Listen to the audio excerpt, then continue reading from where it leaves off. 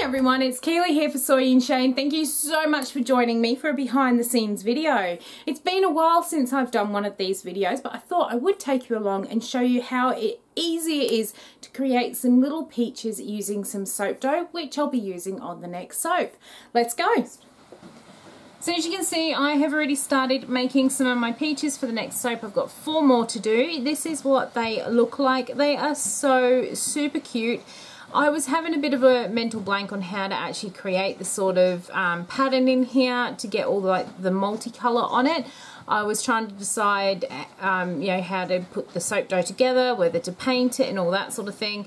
And then I kind of had this vision of exactly how to do it, and I got to making it. Just so you can see a bit of a reference, this is a white flesh peach, and you can see pretty similar apart from the little green leaf, how you get sort of the yellows, the different tones of orange, and that really dark orangey red come through as well. So I'm pretty happy with how they are coming up. Let's get to making the last 4 of them. Alright, so if we take a closer look at the peach, you can see yellow seems to be that sort of center colour underneath all of these other darker colours. So because of that, I decided to use yellow soap dough as my sort of base starting point. I also figured if yellow was in the middle, it's going to be able to shine through a lot easier through the other colours than if I tried putting the dark colour inside and yellow on the top. So I'm going to start off with my yellow. First thing I'm going to do is cut off for myself some 4 gram pieces. Now I am hoping that the camera is not picking up the rain too much. We are headed in for a really bad weekend of weather. I was preparing for my markets, but this morning I actually got a message to say that the markets had been cancelled for this weekend. So I thought instead I would jump on and start making this soap, because originally I wasn't going to make these embeds on camera, but seeing as I have some spare time up my sleeve, I thought I would take you along and show you. I've been waiting for the house across the road from us. The one actually next door to us had a fence put up, and I think the people across the road were so impressed with this fence, they've actually just had the exact same company put a fence up for them as well. So I've been waiting all day for them to actually finish putting that up. It's a big metal one, so there's been lots of sawing and that sort of thing. They have finally just finished. They've just this second sort of driven off about 5 minutes ago actually, and then the heavens opened up, so can't really win with the noise, but I really want to show you how to do these. So I have cut myself off these little 4 gram pieces. I'm going to roll them into a bit of a ball, and then we will start getting the other colours prepped to go on the outside.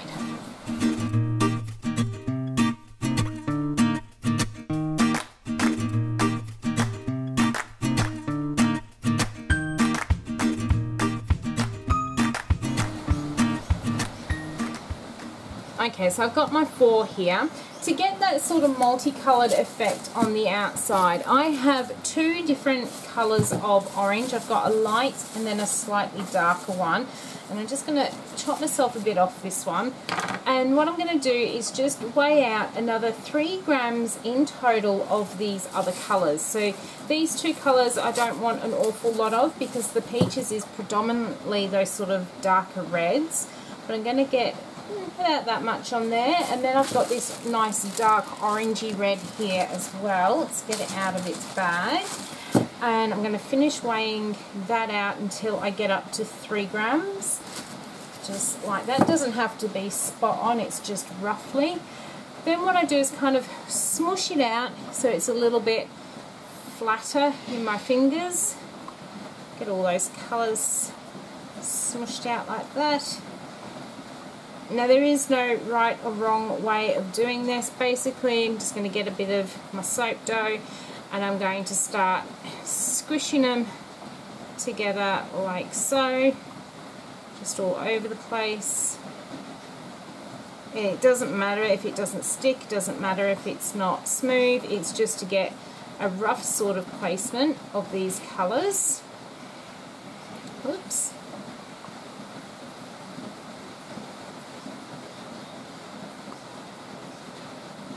And then I'm going to grab one of these little balls, place it kind of in the middle and wrap it around. Now at the moment it doesn't look too good, looks really chunky, it looks like a gobstopper out of Willy Wonka movie or something like that. But what I'm going to do now is roll this between my hands. I'm applying quite a firm pressure because I want those other colours to kind of bond with that yellow. I want them to all smooth out and blend into each other, and that is how I managed to get that sort of mottled look to my peaches. So I've gone around there. Now if you've got any sort of patches where it's an obvious difference, all I then do is just get my finger and start to blend the colours together. It doesn't matter if this goes out of its circular shape for now. We just want to get those colours all nice and blended into each other. Give it another roll around. Now I can actually start shaping the shape of my peach here. I want to try and keep as much of that sort of brighter yellow. I've got a really big patch of bright yellow up here. I want to make that the top of my peach just because that's how they look when you do look at them, your edible ones. So this is actually for the soap. I'm not going to eat it even though I've got soap all over my hands now. So you can see we've got a lot more yellow at the top and then it's a lot darker on the bottom. So I am going to try and pick the best possible side to kind of represent that. So you can see I've got the more yellow up there and then directly on the bottom it's a lot darker. So I'm going to kind of make that my top. I'm pretty pleased with how that one is looking. So I'm going to do the same with all 4 of those.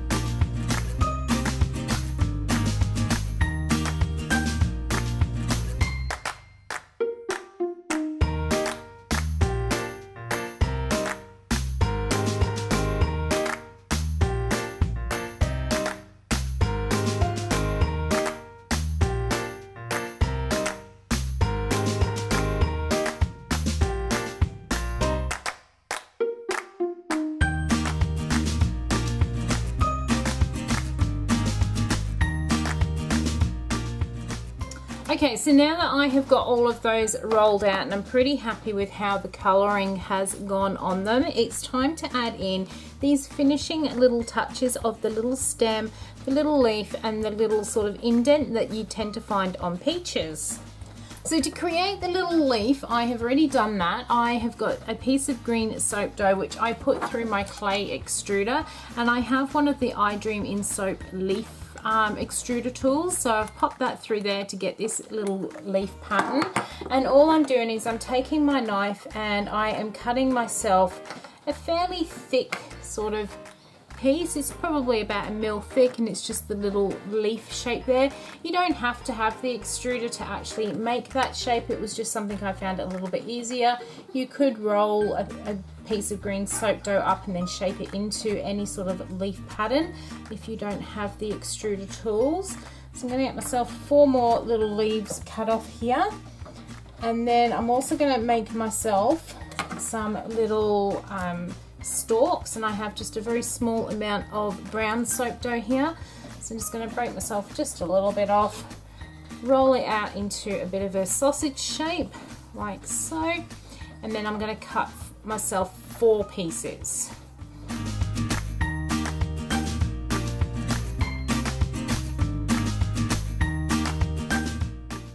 And I'll be able to shape these more when it comes time to actually sticking them onto the soap. Let's get that piece off there, and 1 more piece. Now to do them, what I've got is a skewer. I've got my pointed end pointing down, so I'm going to do this one first. So I've got that yellow up towards the top here. I'm going to have the pointy end pointing downwards, and I'm going to take it to about halfway down the edge of my soap, and then I'm going to roll my skewer around like that, just to create that sort of indent that you often see. Now if it does look just a little bit too sharp, all I do is just give it a very gentle roll just to flatten it back out again and just create a really nice smoothness to that sort of indent. What I'm now also going to do is just grab one of my tools just to poke a hole in the top here. I have my little jar of my distilled water. It looks milky because I have been already making all these other soaps, and the soap just tends to, or water tends to go that milky colour when you keep putting soap in it. So just put some soap in there, some water in there to act like a glue. I'm going to first of all stick one of those leaves into that hole. Just going to make sure it's stuck in like so. I'm going to grab a piece of this brown that we cut up, just put a little bit more water onto the leaf so I know this is going to stick. We'll grab our little stem and squish it on in there. Just need a little bit of help from my skewer, and there we have it. There is another little peach all done. They are so super cute. Really looking forward to actually putting these onto the actual soaps here. So let's get another one of these done. So again, I'm going to take my skewer with the point pointing down, and the reason I do that is when you actually look, I'll grab one of my peaches here. I mean, it quite often is more of a, it sits out, but it kind of gets thick in here and then it thins out as it comes off the peach here. So again, there, I'm going to use that as my top, pointing down, about halfway down, and then I just gently rock my skewer over it just to get that little bit of a lump or a little bit of a dip in there. And then we'll get our tool, pop a hole in the middle for our leaf and our stem. So our water for our glue, and then, oh, a little leaf.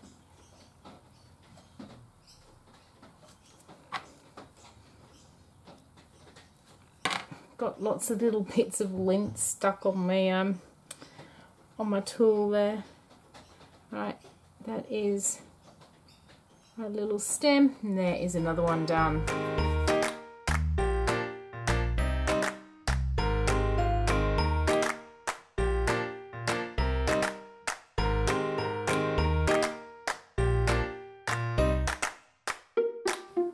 Okay, so there it is. That is the final little peach all ready to go.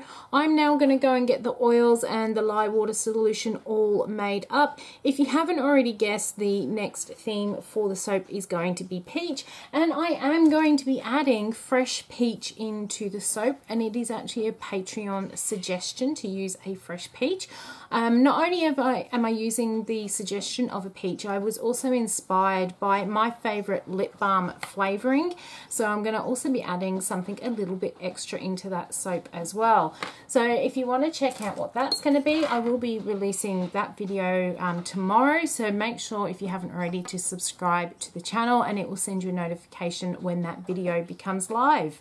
I hope you've enjoyed watching how I made my little soap dough peaches. If you did, why not leave me a thumbs up, any comments down below, and until the next video comes out, I hope you have a good one, and I'll see you then. Bye.